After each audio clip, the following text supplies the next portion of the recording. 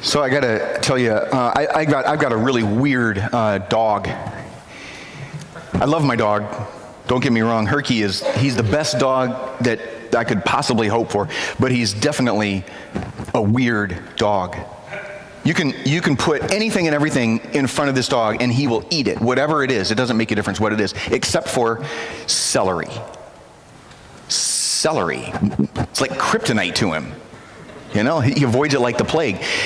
This dog will avoid his food and he'll go off in search of the cat's food and eat the cat's food instead of his own food. He's a weird dog. I'm telling you, he's a weird dog. The weirdest thing about my dog, though, is the way that he handles thunderstorms, fireworks, any loud bang, to be honest with you. Anything that's like that.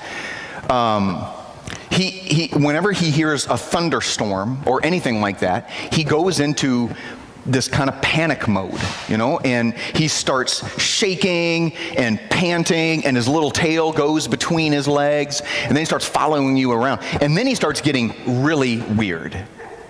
What he does then is he will climb underneath our bed. There's not much room under there. I mean, I don't know how he fits, to be honest with you. But he crawls under there, and he starts scratching at the carpeting. What is he doing? He just scratches. You know, I'm trying to figure out, what is he doing? Does he think that the thunder is some kind of like demonic battle going on under the floor, and he's trying to join the fun? I don't know what he's doing. I don't know.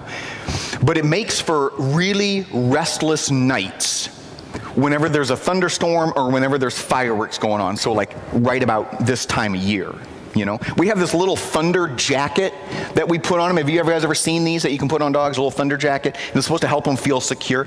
It barely takes the edge off of him. Yeah.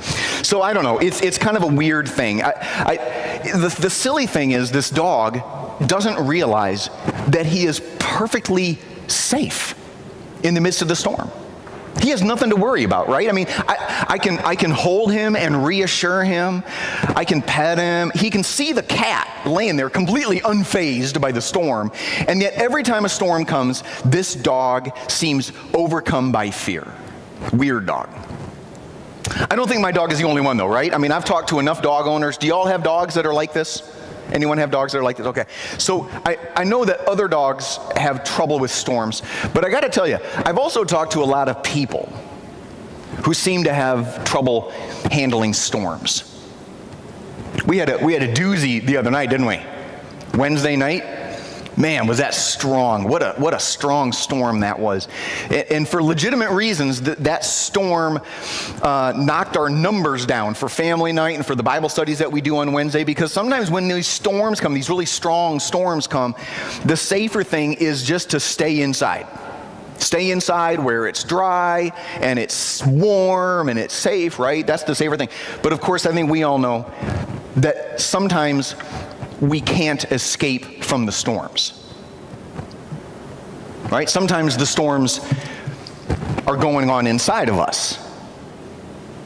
Sometimes the storms going on around us and we can't control them at all, right? Political storms or storms among world leaders or storms at work or at school. I mean, some of these storms are things that we really can't affect. We can't control those storms, and they create fear in us, right? Just like my dog, just like my weird dog, sometimes the storms that are going on cause us to shake. But just like my weird dog, sometimes what we don't understand is that the storms that are going on really can't affect us. They really can't affect us. We don't realize that. So I want you to take a look with me at a passage in your Bible. I want you to look at Mark chapter 4. Mark 4 in your Bible. It's going to be, you can use a Bible in front of you. It's going to be about 2/3 of the way into your Bible. About 2/3, you know, ish. Mark chapter 4. Mark is one of the gospel writers. And so it means he's going to be near the beginning of the New Testament. Mark 4. Take a look at this. Mark is, I've probably mentioned this before. I don't know if I've mentioned this, that Mark it's commonly understood that Mark is the earliest of the gospel writers, that he was the first one to write a gospel. But you'll see if you read all 4 gospels, he's also the shortest one. He's the shortest gospel. So if you're looking for an introduction to the gospels, you can start there. It's the shortest one. So today we're going to look at this really short story in Mark chapter 4, starting in verse 35. So we're going to be down verse 35 most of the way through that chapter. So this is what it says. As evening came, Jesus said to his disciples, "Let's cross to the other side of the lake." So they took Jesus in the boat and started out, leaving the crowds behind, although other boats followed. But soon a fierce storm came up. High waves were breaking into the boat, and it began to fill with water. Jesus was sleeping at the back of the boat with his head on a cushion. The disciples woke him up, shouting, "Teacher, don't you care that we're going to drown?" When Jesus woke up, he rebuked the wind, and he said to the waves, "Silence, be still." Suddenly the wind stopped, and there was a great calm. Then he asked them, "Why are you afraid? Do you still have no faith?" The disciples were absolutely terrified. "Who is this man?" they asked each other. "Even the wind and the waves obey him." If you read through the Gospels, you see pretty quickly that Jesus uses storms as teaching moments. Every time there's a storm, he uses that opportunity to teach the disciples something. And the same thing is true right here. I don't know if you noticed this in the story. It was Jesus' idea to cross the lake. The disciples were not the ones who said, "Hey, Jesus, come across with us." It was Jesus' idea to cross over the lake. These guys, half the disciples were fishermen. They didn't have radar, but they knew how to read weather patterns, don't you think? I can't imagine that this storm was a real shocker to any of them. And it certainly wasn't to Jesus, right? I mean, this did not catch him off guard. And so Jesus invites the disciples to go across the lake knowing that there's a storm coming. And he gets in the boat and he decides to take a nap. He decides to take a nap. And so the storm comes and it hits and the disciples go into panic mode while Jesus just snoozes away. The thunder doesn't wake him up, the wind doesn't wake him up, the waves don't wake him up, the storm does not wake him up. The disciples wake him up by shouting, "Teacher, don't you care that we're going to drown? Don't you care that we're going to drown?" Is that an interesting question? Don't you care that we're going to drown? Are our lives meaningless to you? Do we matter to you right at this moment? Do you care? Do you care? You ever ask God in the midst of a storm if he actually cares about you? I remember times when my kids were sick. I remember looking for work. I remember when bills were crashing into my boat, when relationships seemed to be at a breaking point, and I remember calling out, "God, don't you care that I'm going to drown? Don't you care that I'm going to drown?" And I look back now, and it seems like a silly question to ask. It seems silly now. Of course he cares, Jesus died for me. He died in my place. He gave me the gift of eternal life. He has provided for every need that I've ever had. He answers my prayers. Why would I think that Jesus doesn't care about me? Why would I think that? You know why? Because the storms can be scary. And because they take our focus off of what we know to be true. So Jesus wakes up in the boat. He wakes up and he calms the storm. "Silence, be still." 3 words, 3 little words, 3 words, and everything calms down. The storm is gone. In 3 words, the storm is gone. And in the midst of the calm, he looks at the disciples and he asks them a question. "Why are you afraid? Do you still have no faith? Why are you afraid?" Think about this. Jesus isn't bothered by the storm. He's sleeping on a cushion in the midst of the storm. He's not bothered by the storm. Why? Why is Jesus not bothered by the storm? There's a reason for this, guys. There's a reason. The reason is Jesus knows something that's really helpful for us to remember. There is no storm in our lives that is bigger than God. Think about it. God is bigger than any storm that we face in life. Jesus takes these disciples out into the storm, knowing that as long as he's there, they are completely safe. See, the problem with storms, whether they are physical thunderstorms with pounding rain or tumultuous relationships or hostile work environments, the problem with storms is that they evoke fear in us. Storms evoke fear. It's what they do. And the fear can overwhelm us in that present moment. In that moment, the fear can overwhelm us. I mean, think about this, guys. The disciples had been with Jesus. They knew him. They knew his miracles. They knew his power. What would cause them at that moment to think that he doesn't care about them? Why would they think in that moment that they were in any real danger? Why would they think that? They knew Jesus. They knew him. It seems silly, doesn't it? But I can ask myself the same question. I can ask myself that. I mean, I look back over my life. I have experienced the grace of God more times than I can count. I mean, I've lost track of how many times I've experienced God pulling me out of a situation. He has never, ever not come through for me. Every single time, God has come through for me. And yet, you know something? The next storm that hits my life is going to create fear in me again. Because it's what storms do to us. It's what they do. So I've got to remind myself that there is no storm in life that is bigger than my God. There is no storm bigger than my God. And if Jesus is in my boat, then I have nothing to fear. In the midst of my worry and my anxiety, you know Jesus, he looks at me and he says, "Why are you afraid? Why are you afraid? Do you still have no faith?" And I say to him, it's not that I don't have faith. Sometimes I just forget to use it. You know, sometimes in the midst of the storm, I forget that you have promised that you're right there, that you're going to walk with me, that you're going to protect me, that you will never leave me nor forsake me. I have faith. Sometimes I just forget to use it. And so when I get overwhelmed by fear, I wake him up, and he looks at me and he looks at the storms and he says, "Silence. Just be still." All of us face storms in our lives. Every single one of us. We all face storms. Health issues are storms.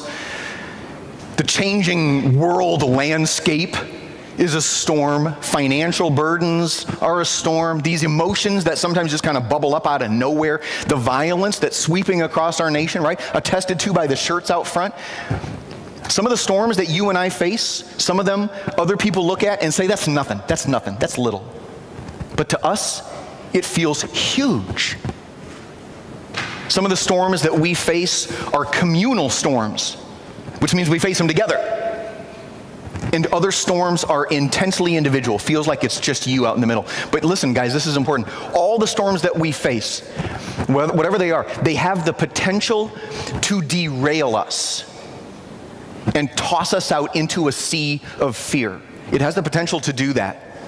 We're faced with a decision in our storm to allow the storm to overwhelm us, or we look to the one who is unfazed by storms. Do you get what I'm saying?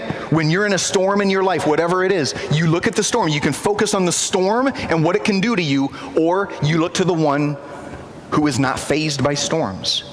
Because you've got someone in your boat that can conquer any storm in life. There is no storm that is bigger than our God.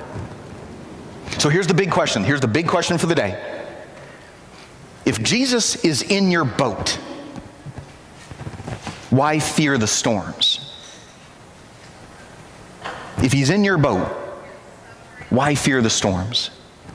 You know, I can't make Herky understand that he has nothing to fear when it thunders. I can't make him understand that. I can pat him and reassure him, but I can't force him to get it, that he's safe. But you and I, we have the ability to think through these situations. We can think it through. So when you think about the storms that are going on in your life right now, you think about the storms that you're facing, whatever they might be, political storms, relationship storms, work, emotional stuff, whatever it might be. Are you trying to battle through that storm alone? Are you trying to face that storm by yourself on your own power? Are you just rowing as hard as you can? Or are you turning to Jesus for guidance through the storm? Because if you're just battling through it on your own, if you're trying to keep your boat afloat by yourself, you're ignoring the one who knows the storms better than you do. And you're likely going to get tossed out into a sea of fear. So if Jesus is in your boat, you got to ask the question, why am I afraid of the storms if he's in my boat? Now listen, here's the other important thing. If Jesus isn't in your boat, if he's not in your boat, you have every reason to fear the storms. We sang a song earlier, right? Blessed assurance. Jesus is mine. He is mine. Second service, we're going to be singing a song called All to Jesus I Surrender. Listen, you've got to ask yourself this. If he isn't yours, if you haven't surrendered to him, if he's not in your boat, the storms that we face in life, they're real and they're dangerous. And here's why. Here's why. What the storms do in our lives, what they do, is they push us into a place of uncertainty in life. They create instability within our spirit. That's what the storms do. It creates instability there. You can kind of picture the devil using storms in your life to push you further and further away from shore, further away from hope, further away from security. That's what the devil does, okay? Now, if Jesus is in your boat, if he's in your boat, he is your anchor. You're not going to go anywhere. He's got you secure, even if it feels scary. Even if it feels like the wind is trying to push you and the storm's trying to push you, if he's your anchor, you're secure. If he's not your anchor, if you don't have him in your boat and you're just paddling as hard as you can, there is nothing holding you down. You're going to get blown even further and further out into hopelessness and fear, instability. It's what the devil uses storms for. The further we get blown out into hopelessness, the harder it is to hear God calling us to listen to him. So if Jesus is in your boat, right now, if he's in your boat, I want to encourage you today to talk to him. Think about the storms that are going on in your life right now. Think about them. I mean, I know we got busy days. It's really worthwhile to carve out half an hour and think about the storms that you're facing. What is it that's creating anxiety in your life? Maybe it's something that is going on in the world landscape. Maybe it's something that is personal to you. Think about the storms. And then just, listen, invite Jesus into your storm. Invite him into your storm. You don't have to go running around screaming like the disciples did, you know. I mean, that shows a lack of faith. Just picture your storm and picture Jesus speaking into your storm. Silence. Be still. Because you've got nothing to fear. You've got nothing to fear from these storms. Because there is no storm in life that is bigger than your God. You've got someone in your boat that can conquer the storms.